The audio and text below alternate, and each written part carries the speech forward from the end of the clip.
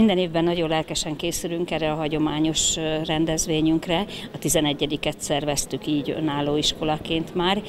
Ezt már év elején eldöntjük az időpontját, hisz egyeztetjük a környékiskoláival, ugyanis a saját gyerekeinken kívül meghívjuk a környékiskoláit is. Idén is velünk együtt 8 iskola gyermekei mérették meg a tudásukat.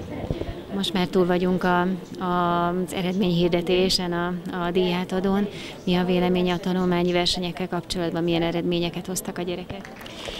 Amit elvártunk tőlük, tehát tulajdonképpen matematikából is, idegen nyelvből is úgy gondolom, hogy azok a gyerekek, akik kiválasztottak, ők tulajdonképpen maguknak is magasra tették azt a mércét, de meg is ugrották, tehát elégedettek vagyunk a saját gyerekeink eredményével is, és szívből gratulálunk a környékiskolái eredményéhez is. A Ramassetter Napok keretében az alsós évfolyamról mindig a negyedikeseket szólítjuk versenyre. Matematikából egyéni versenyt hirdetünk a tanulóknak. Nagyon örvendetes, hogy ez idén több mint 30 tanulót sikerült erre a versenyre invitálnunk. Környezetismeretből csapatversenyt hirdetünk. Sajnos csak a mi iskolánkból, mert nagyon sűrű ez a versenyidőszak, 9 csapatot sikerült verbuválnunk a versenyre, és szavalóversenyt hirdetünk még, egy kötelező és egy szabadon választott verssel. Milyen rangja van ezeknek a versenyeknek? Szeretik, és régóta részt vesznek a környékbeli iskolák tanulói is ezeken a versenyeken, különösen a testvériskolát, a tapolcai 3 általános iskolát tudjuk megszólítani különösen erre a versenyünkre. Hogyan tudnak felkészülni, hogyan tudják felkészíteni a diákokat ezekre a versenyekre? A gyerekeknek a tanítói készítik őket, előtte a csapatversenyre már egy héttel kapnak előzetes feladatokat, különösen plakátkészítő verseny volt az idén a gyerekeknek, hazánk nemzeti parkjaitból kellett egyet választani, és arról egy ismertetőt készíteni, és a matematika versenyre és a szavalóversenyre pedig a tanítók egyénileg készítik fel a gyerekeket. Talán ami leginkább mérhető az a matematika, mennyire elégedettek az elért eredményekkel? A matematika versenyen logikai feladatsort kapnak a gyerekek. Hát eléggé nehéz feladatát elállítja őket mindig ez a verseny. Átlagos teljesítményt nyújtottak, de az az 5 tanuló, akit tudtunk jutalmazni, ők nagyon szép eredményt értek el. Te milyen versenyen indultál, és milyen eredménnyel? Én itt Sümegen az informatikai versenyen, és első helyezett lettem. Mesélj a feladatokról, mit kell tudni egy ilyen versenyen? Hát sok logikai volt, meg igen, logikai leginkább. Na, de például egy példát mondj csak.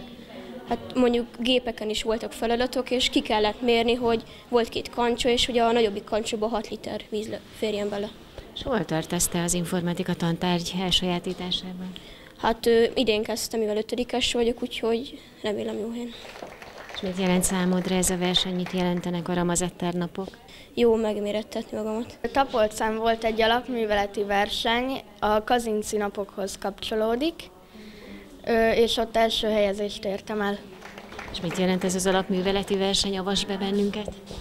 Vannak logikai feladatok is, és vannak olyanok, ahol inkább számolni kell többet. És miben vagy a legjobb? Mit gondolsz? Inkább a számolásba. Na és akkor nézzük a sümegi versenyeket. A sümegi versenyen szintén ugyanez volt. Voltak logikai feladatok és számolási feladatok, és itt is első helyezett lettem.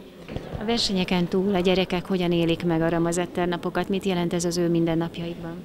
Hát tulajdonképpen ez egy kicsit ünnepélyessé teszi a mindennapokat, tehát indul mindig egy megnyitóval, nyilván elhangzik a mi Széchenyiünk, tehát Ramassetterre emlékezünk, megkoszorozzuk az emléktábláját, és akik versenyeznek is, ők nyilván, viszont az összes többi gyerek hallja az eredményeket, hallja, hogy kiket várunk vissza a gálára, tehát együtt szorítanak a társaiknak, és még mindig a kollégák egy picit fölturbózzák ezeket a napokat, tehát hogy a versenyeken kívül most is projektben vesz részt az 5. B-osztály, tehát kimondottan erre az időszakra tették a projektkirándulásukat, de ahogy kiderült a gálán is, hogy gyerekeink szerepeltek az alapműveleti versenyen is, tehát tulajdonképpen színesítjük még a versenyeket, meg hát tévé is jelen volt, az egészségfejlesztési iroda is kimondottan a Ramassetter Napok idejére